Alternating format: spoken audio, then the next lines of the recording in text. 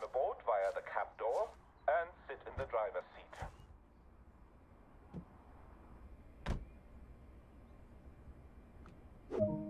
During normal operation, this unit draws electricity from the overhead catenary via a pantograph. However, since the pantograph is currently in the down position, we have to power the initial systems by priming the auxiliary battery. With power available, use the master key to unlock the control desk and turn on the multifunction displays.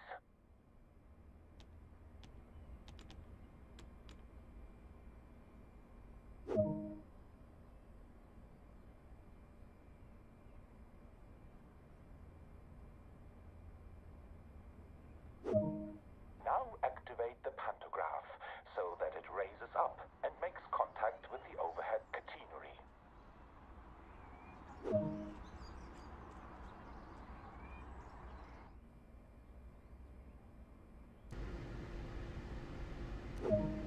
Set the exterior lights for normal operation.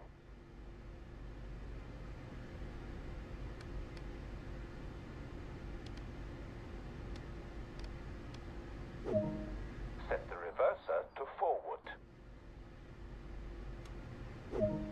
Sound the horn to warn anyone around that the unit is about to move.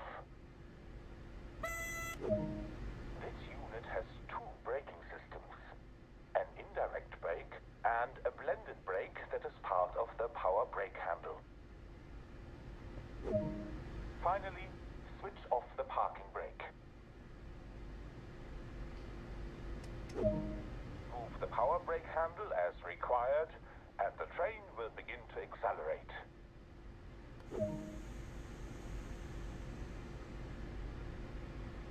Great work. The unit is now moving.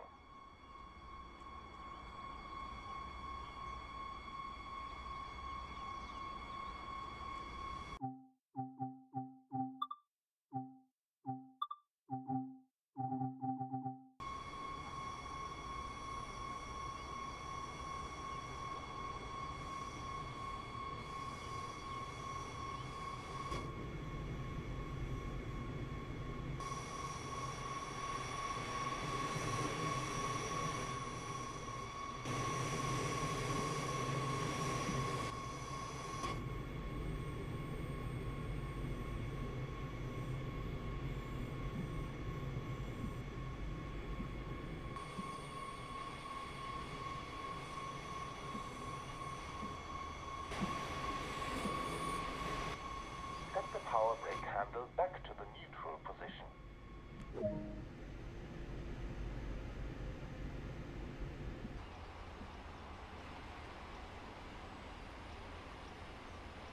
Before traveling too far, let's bring the train to a halt.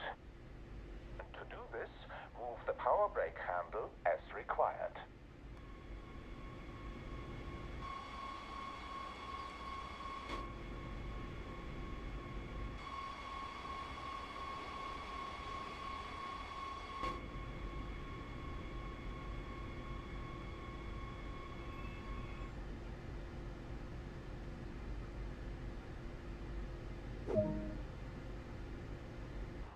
Now that the unit